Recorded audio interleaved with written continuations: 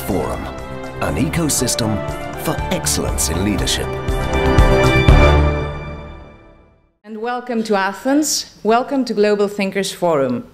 I would like to particularly thank Carnegie Council for Ethics and International Affairs for this wonderful, Mr. President, this wonderful collaboration and partnership that we just launched here in Athens today. It started in mid-2014 with Devin Stewart's support and collaboration, and thank you for all these months.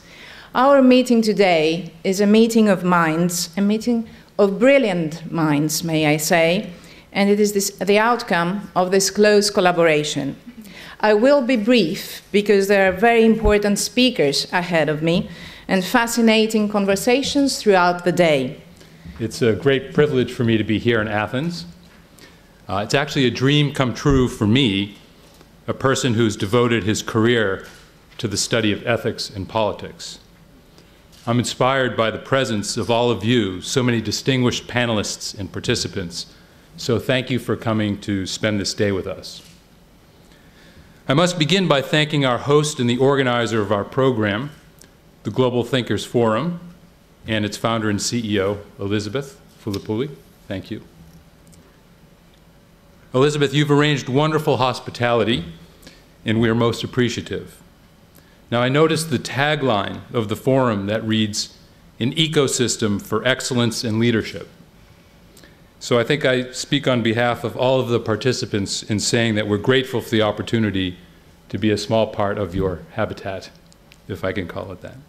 For me, it's very amazing that while we have an incredible knowledge now, and we have crossed a threshold of knowledge that it is never done before, and for instance, we know in my own field, we know what's happening on the other side of the universe, I mean, literally, with data, and we know that the neuroscientists somehow understand now almost everything about the brain.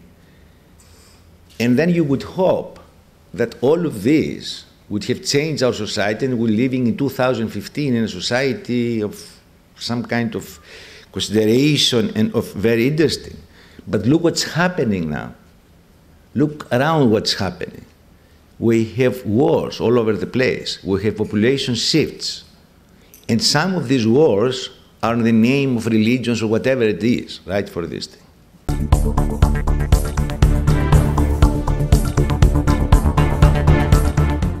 I hope important thinking and planning will come out of this day. I do look forward to this very much. But please let me share some orientation of this thinking. By reading a short poem. Galaxy or galaxies are small dimensions, not infinity. Neutrons are small, very small, not infinity. And what am I?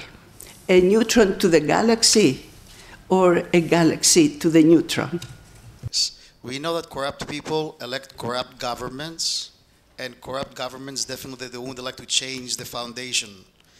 So how could we change this vicious cycle of life in our societies so as to elevate our communities to better standards if the foundation is rotten and we elect rotten leadership? The municipality itself needs to respect the law and the rationale on which it is based. If we do not transform our public structures to reasonable mechanisms, we should not expect people to respect authority and their leaders. Yeah.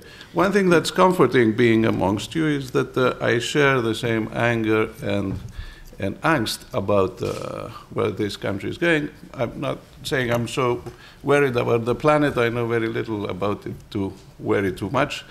I probably worry about machines taking over and preparing for becoming a pet to some artificially intelligent, we don't know what we'll call them, master probably. I think that technology can be helpful in democratic deliberation process. And if I say that that legitimacy of process is important now, that people must feel that they are engaged and they are listened to, technology is a good way to achieve it.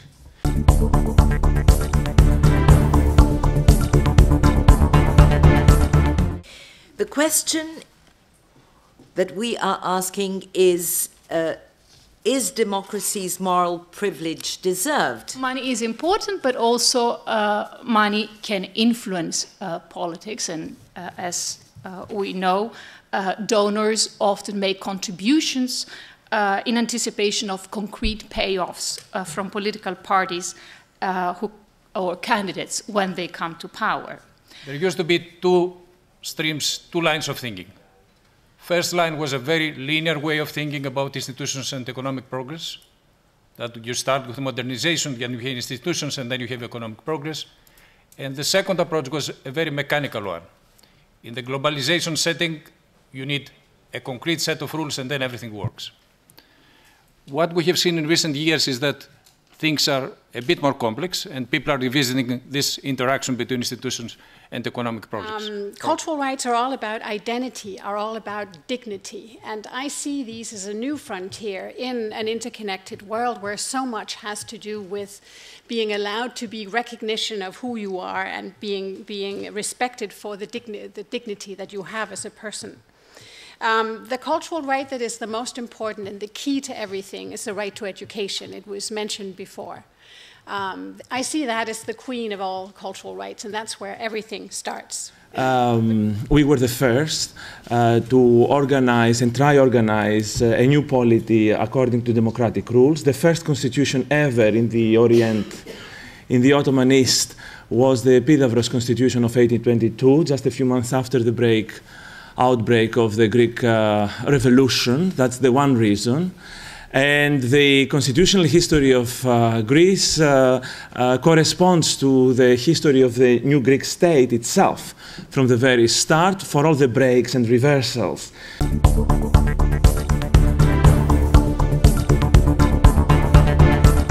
Governments sometimes undertake actions that impose liabilities on their populations, for example, by undertaking loan agreements, create an obligation to repay, or by undertaking immoral or illegal acts that create an obligation to make compensation or restitution.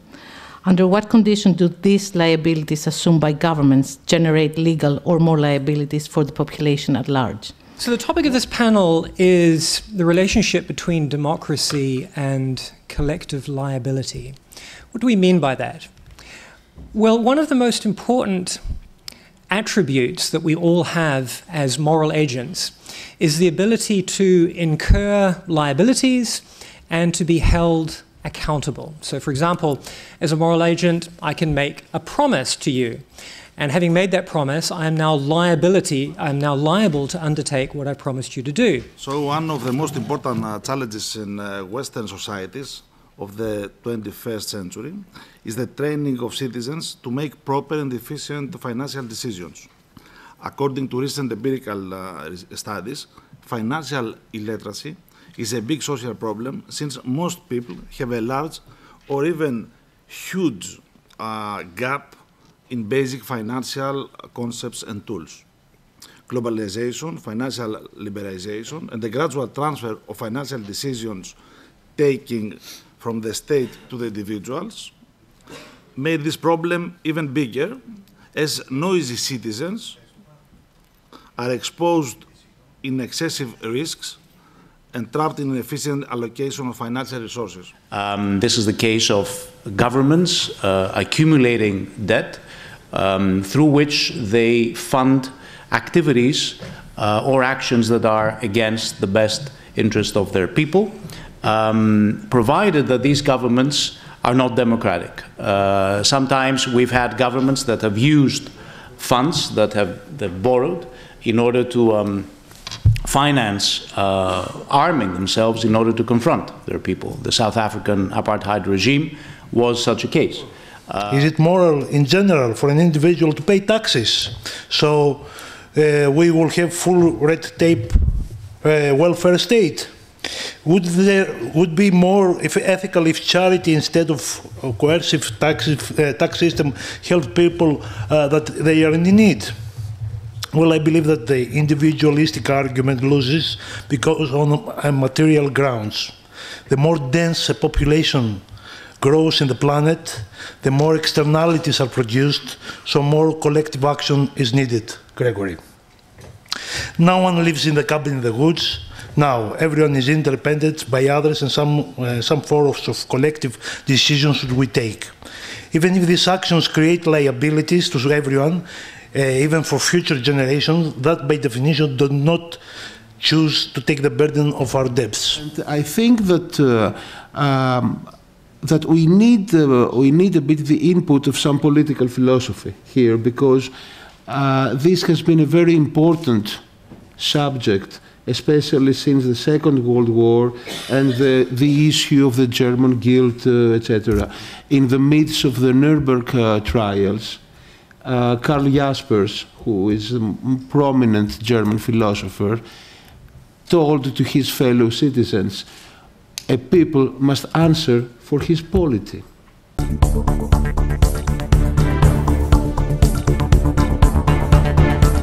Like Joel said, it was a dream come true for us to be here in Greece. I made the comment yesterday when I met with the faculty and students from DIRI that I am such a Greek philosophy dork that I actually, true story, had this painting down here with Socrates on as my screensaver for about 10 or 20 years. My story is about my time as a British diplomat. I was a British diplomat for 15 years, and one of my postings was to the British mission to the United Nations, where I dealt with sanctions on Iraq, the containment of Iraq's economy and weapons production ability during the Saddam Hussein years. And one of the most crucial areas that we were sanctioning was, of course, oil production. And oil was a huge issue, and there was an awful lot of pressure from British oil companies and multinational oil companies, which are in fact not really British, they're not really anything, to have access to Iraq's oil. I'm not sure when it was the first time I faced corruption. I suppose that it was when I was born in the clinic that my parents were asked to give the doctor more money in order to be in the room. But I didn't want to share any corruption story because I've seen, all my life in this environment, different corruption stories. So there is not one specific. I have achieved to be free of that and actually be able to speak about it and sit here before you and actually try to come up with my own definition. We have an overestimated, maybe, perception about what is corruption, about an institution or an agent who exercises the institution. And I think that we must see the bigger image about what is corruption.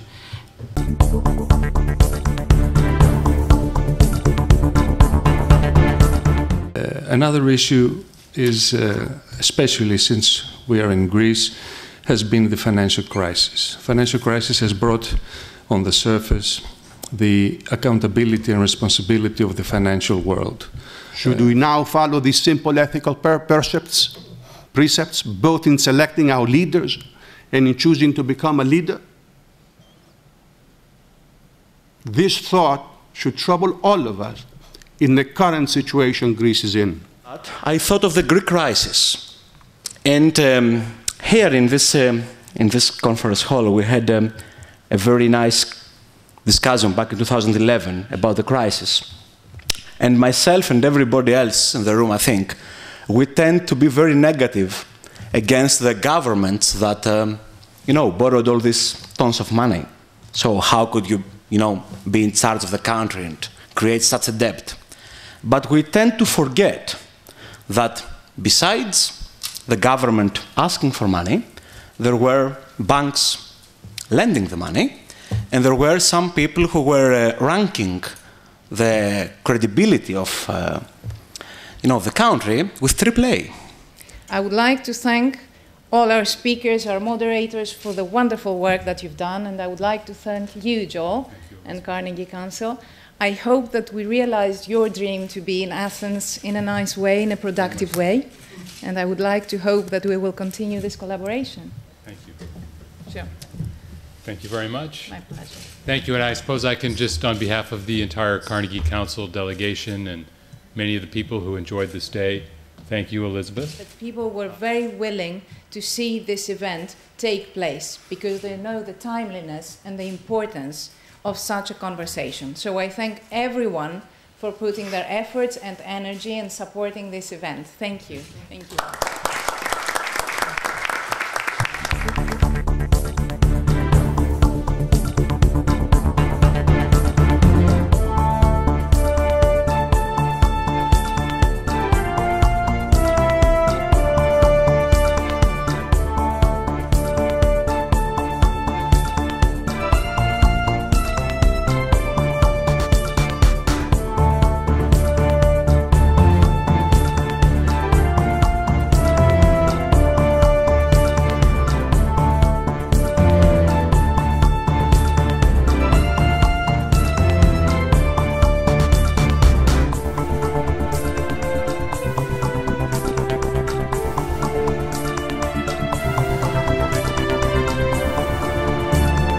Global Thinkers Forum, an ecosystem for excellence in leadership.